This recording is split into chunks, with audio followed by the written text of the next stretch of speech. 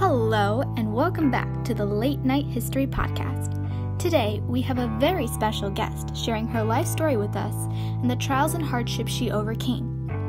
Everyone, please welcome Mrs. Narcissa Whitman. Thank you again for this wonderful opportunity. It makes me glad that young people out there truly want to hear my story.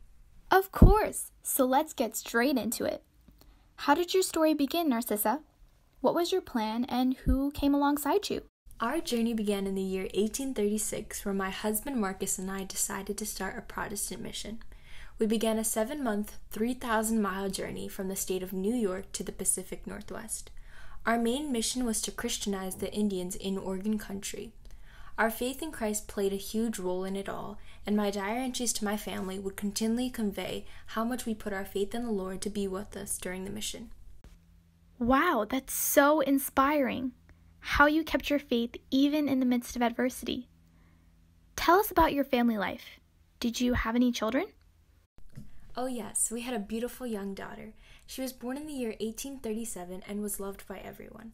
Her name was Alice Clarissa and was given the name Cayuse Girl because she was born on Cayuse land.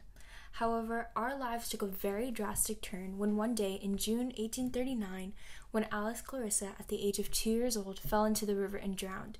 This traumatic situation caused me to become very depressed, simultaneously breaking an important bond between the Cayuse tribe and us. Still, to this very day, I haven't fully recovered from it. Oh my goodness, that must have been terrible for both you and your husband. How was Marcus during all of this? During this time, the Indians admired certain practices of the white people and incorporated them into their routines, but didn't wish for them to replace their lifestyle. Marcus turned his focus from these benighted Indians and focused on retrieving more white settlers and eventually became an advocate for the American expansion in Oregon country. Over those years, many things happened. Each year, so many new immigrants and many mountain men came and joined the mission, even bringing along wagon trains, which helped us for what would soon be the Oregon Trail.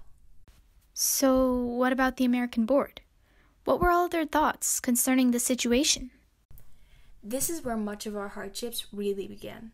Around mid-1840, 4 mission stations were located in Oregon country, all sponsored by the American board. In 1842, the board ordered Wailatpu and 2 other stations to close. This left my husband Marcus assigned to the only station left. Marcus, however, disagreed with their decisions and tried to do everything in his power to stop them.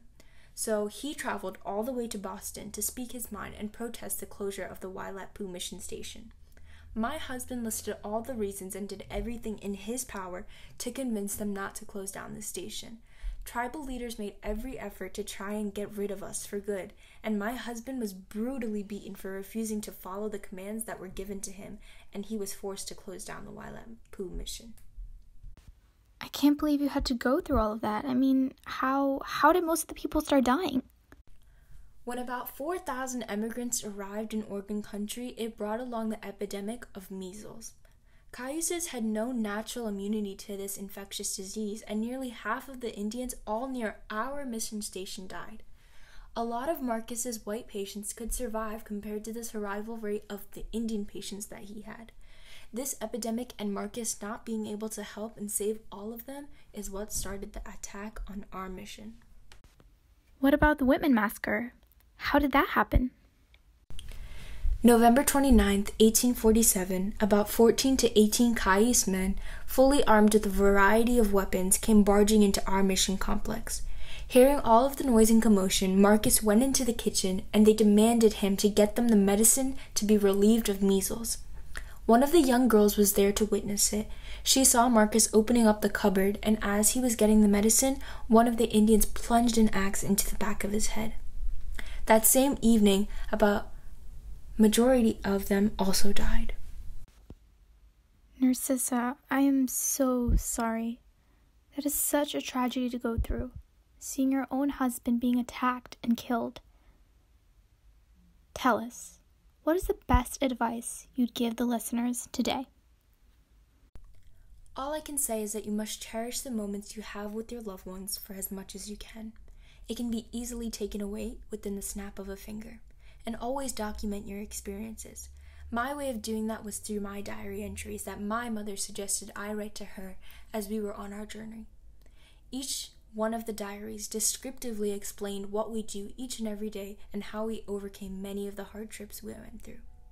Whether you go through anything similar in life, always cherish the present you live in. In the end, God always has a plan. You couldn't have said it better. God always has a plan. So there you have it, folks, a beautiful story of the life of Narcissa Whitman. And even if she went through many hardships alongside her husband, she was faithful until her very last breath. Thank you for being our guest tonight, Narcissa, and we can't wait to have you all next time on the Late Night History Podcast. Good night, guys.